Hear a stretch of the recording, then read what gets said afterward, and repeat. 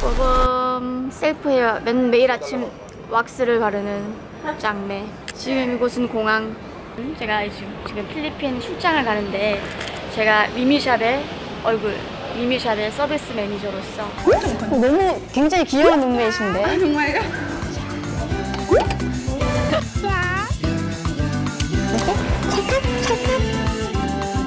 글로벌 손님들에게 해드릴 메이크업을 미리 연습을 하고 준비를 하고 오도록 하겠습니다. 제가 직접 메이크업 박스도 이렇게 바깥 풍경 인서트. 감사합니다. 네, 감사합니다. 기억하시나요? 렉지기들 기억하겠지? 이노라고.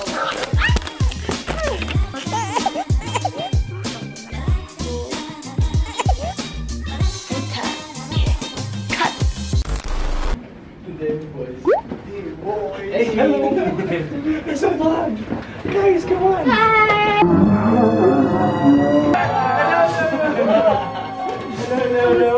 Hello!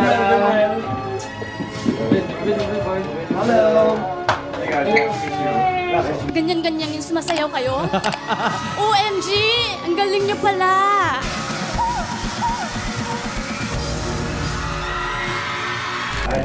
Tony, he is our CEO and he is a member of HOT. Sila yung, they're the most successful boy band in Korea and, you know. Wow. Oh, we are like the first boy band. Yeah, first generation.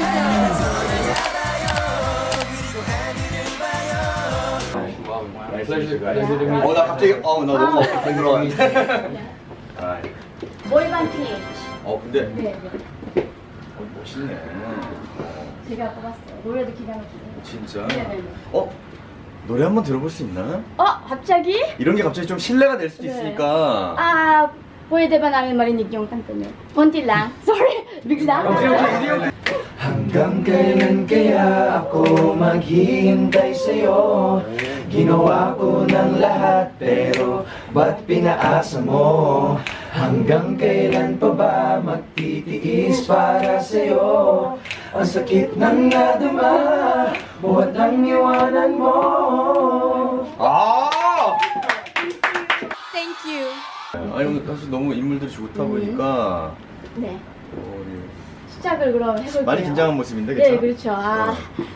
오케이, hindi ako nervous.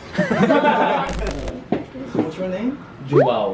Joao. J-O-A-O. Yes. J-O-A-O. Yes. Joao. Joao. Okay, how old are you? 21. Oh, 21. I'm 21. So you don't look like it. 이게 중요한 거거든요. 네. 그렇게 보이지 않는다. 자 그럼 오늘 우리 다라쌤이 선보일 메이크업은 어떤 메이크업이죠? 오늘 아무래도 저희가 K-뷰티를 알리러 왔으니까 K-스타일 메이크업이죠. 그리고 또 이 친구가 오늘 드라마 촬영이 있다고 해서 좀 실험적인 거는 못할 것 같아요. 드라마 촬영이 있는데 오늘 네네. 다라쌤이 드디어 데뷔네요. 이건 진짜 드라마 데뷔네요. 큰일 났다. 사실 그때 화보도 모델이었기 때문에 네네. 오늘이 실질적으로 이제 진짜로 연예인들 방송을 하는데 우리 다라쌤이 메이크업을 해주는 건데 잠깐만 그러고 보니까 우리 또 고객님들에게 음료 서비스가 지금 잠깐만 우리 카메라 이거 아니잖아. 음료 서비스네 저기 excuse me. 이걸로 하고 스펀지로 할까요? Would you like something to 이것만 하고 김영수 형이 딱 떠올라가지고 얘기를 못하겠어요.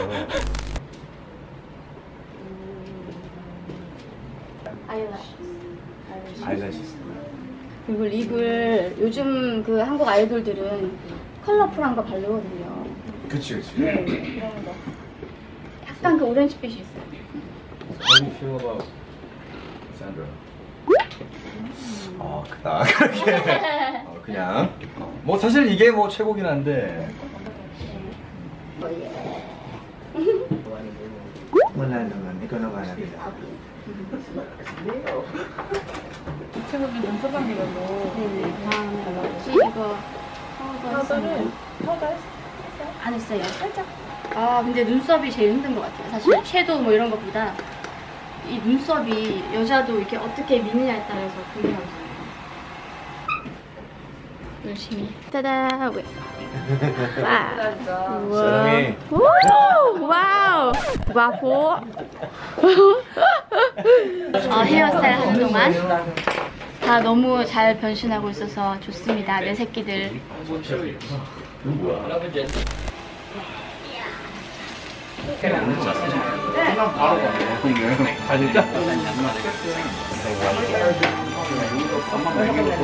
감독이 연기 지도를 한다. 한마디 해주십시오, 짱매 씨. 진짜 맛있어요.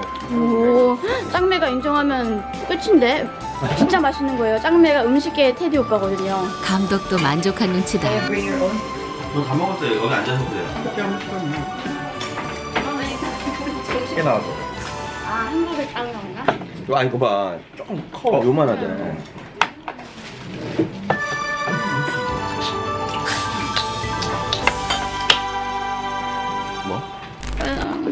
일본에 앨범 나왔거든요, 이 친구들. 두 번째 앨범.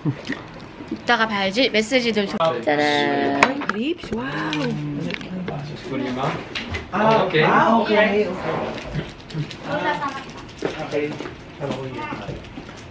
Vitamin C challenge.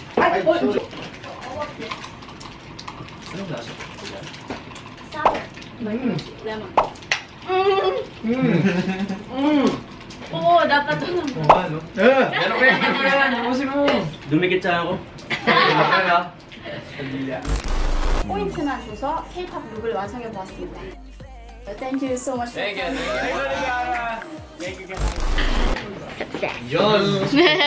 망고 스파.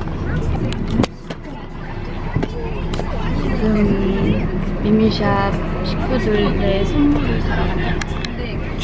미미샵 식구들. 자, 이곳은 따가이따이에 이제 깔라맛이 굉장히 있는 지역이기 때문에 이쪽에서 제가 우리 미미샵 식구들을 위한 깔라맛이 파우더랑 용이 주스를 이거죠. 제가 항상 사가지고 샵에서 타드리는 이거네. 노니 주스 노화 방지. 이게 노니가 건강에 되게 좋아가지고 염증에도 좋아서 제 지인분 어머니가 무릎 수술을 하셔가지고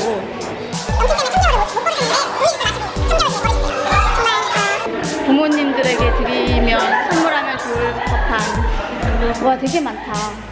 우와, 콜라겐 크림. 아, 노니 비누. 깔라만시 비누? 나 다 사고 싶은데 이렇게하지? 아, 노니 비누와 깔라만시 비누.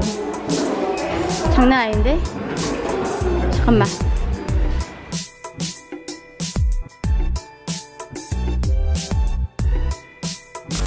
한국에 선물 많이 했으니까 한국에서 만나요.